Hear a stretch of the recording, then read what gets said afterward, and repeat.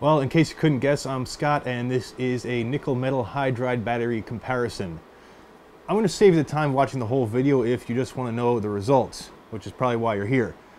I would recommend either the Amazon high capacity cells, the EBL 2300 milliamp hour cells, and or the Sunlabz 2800 milliamp hour cells.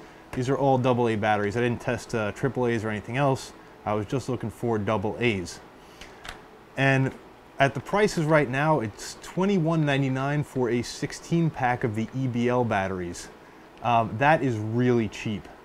In fact, it's the cheapest of all of them, and they're pretty decent batteries to boot. So you're paying about half the price, I think, of the Eneloop Pros and getting nearly as much capacity per cell.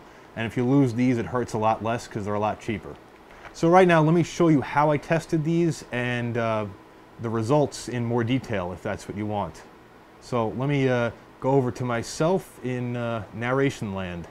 Thanks, me. To test the cells, I'm using the Opus BT C3400 that you see here, which can both charge and discharge 4 cells independently at a selectable current. Charging was done at 300 milliamps, while the discharge test you see here was done at 700 milliamps. I recorded each of these test cycles at 1 frame of video every 5 seconds, and since it's being played back at 24 frames per second, you're seeing this happen at 120 times actual speed. It took up to 3.5 hours to discharge each group of cells, which means this testing took nearly 30 hours to complete in total. Of course, repeating the test for each group of cells would have led to more accurate results, but there are plenty of other things wrong with this testing that I'll get into later, and time was a factor. However, this should prove to be a solid guide at the very